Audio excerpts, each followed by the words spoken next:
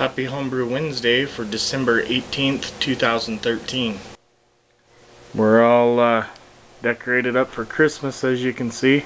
It's been a busy couple of weeks getting everything ready and presents wrapped and shopping and work and everything else. So this video is going to be a little bit short this week.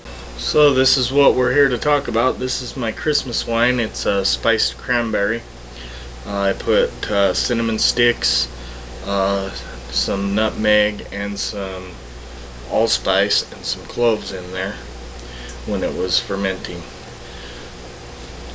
So this is my Christmas wine. We're just going to go ahead and bag those up, and that's what we're going to give family and friends for Christmas. So here it is, all heated up with a cinnamon stick in it. I'll show you how to do that. Okay, so this is how I'm going to put this wine together here. I'm going to take a cinnamon stick and drop that down into the cup there. And then we're going to pour our Christmas wine over the top of it.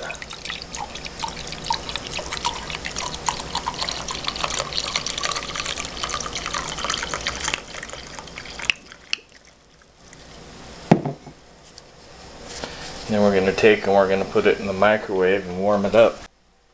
So we throw it in the microwave and we're going to let that heat up. So as you can see, it's steaming hot. Okay, so the aroma on it is absolutely amazing. Yeah, that's delicious. That'll definitely keep you warm on a cold winter's night. So I definitely say that this experiment was a success. On that note, I'd like to wish my best friend Corey a happy birthday. Happy birthday, bro. Cheers. So I'm just going to go ahead and insert some footage of the cranberry wine, getting it ready to give away. So here's that footage.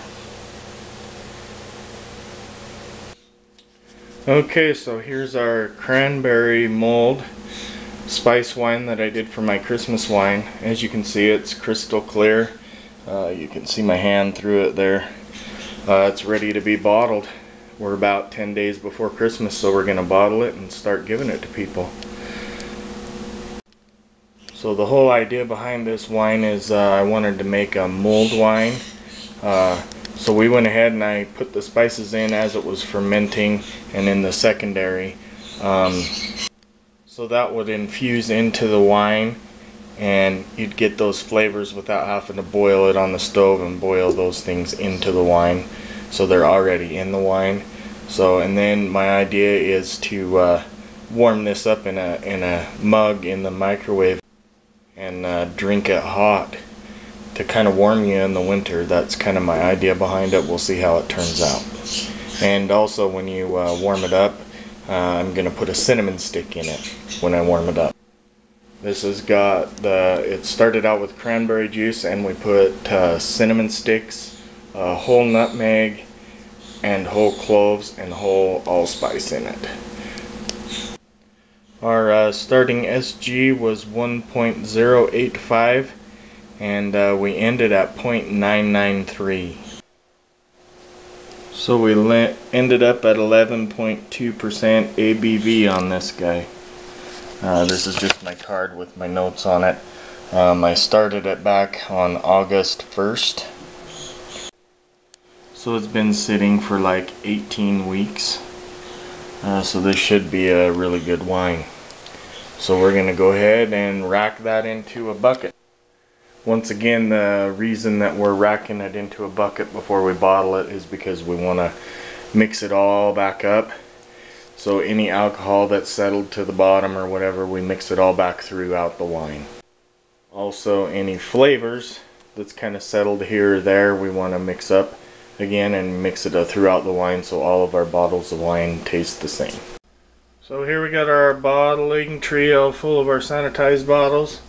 In our sink we've got our corks soaking so they can go into the bottles easier when we get done, and I've got a towel down here. I just like to put a towel underneath when I'm bottling just so if I spill anything, it goes onto the towel instead of my floor and make my floor all sticky.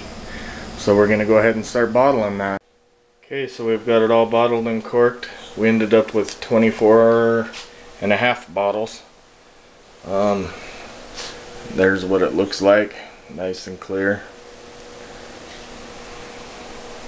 So now we just got to label them and top them.